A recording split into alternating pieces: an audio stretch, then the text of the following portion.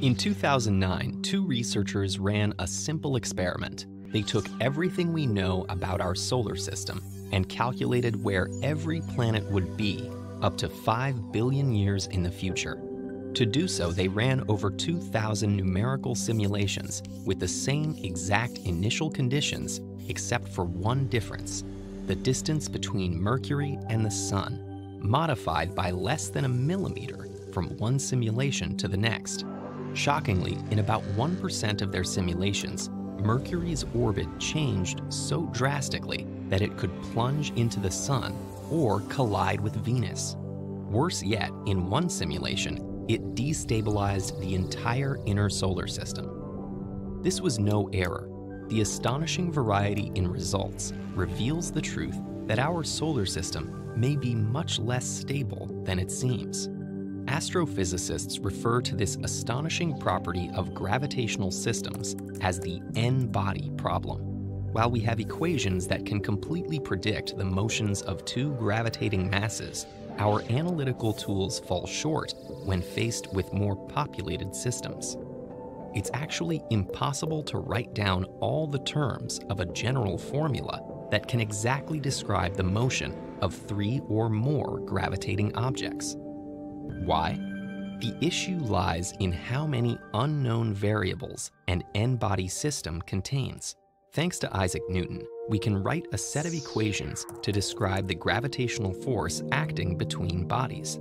However, when trying to find a general solution for the unknown variables in these equations, we're faced with a mathematical constraint.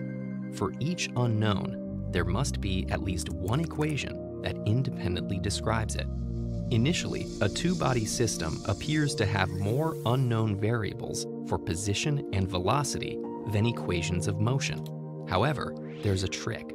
Consider the relative position and velocity of the two bodies with respect to the center of gravity of the system. This reduces the number of unknowns and leaves us with a solvable system. With 3 or more orbiting objects in the picture, everything gets messier. Even with the same mathematical trick of considering relative motions, we're left with more unknowns than equations describing them. There are simply too many variables for this system of equations to be untangled into a general solution. But what does it actually look like for objects in our universe to move according to analytically unsolvable equations of motion? A system of 3 stars, like Alpha Centauri, could come crashing into one another, or more likely, some might get flung out of orbit after a long time of apparent stability. Other than a few highly improbable stable configurations, almost every possible case is unpredictable on long timescales. Each has an astronomically large range of potential outcomes, dependent on the tiniest of differences in position and velocity. This behavior is known as chaotic by physicists and is an important characteristic of n-body systems. Such a system is still deterministic, meaning there's nothing random about it. If multiple systems start from the exact same conditions, they'll always reach the same result. But give one a little shove at the start, and all bets are off.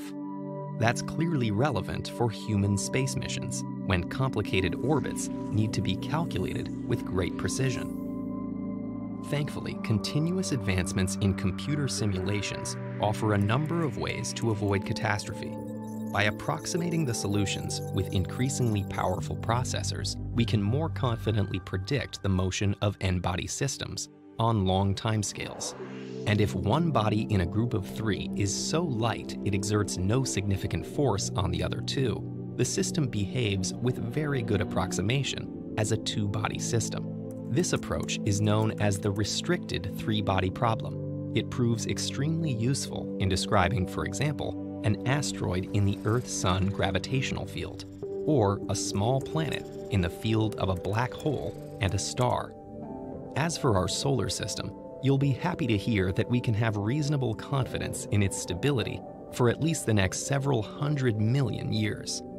Though, if another star, launched from across the galaxy, is on its way to us, all bets are off.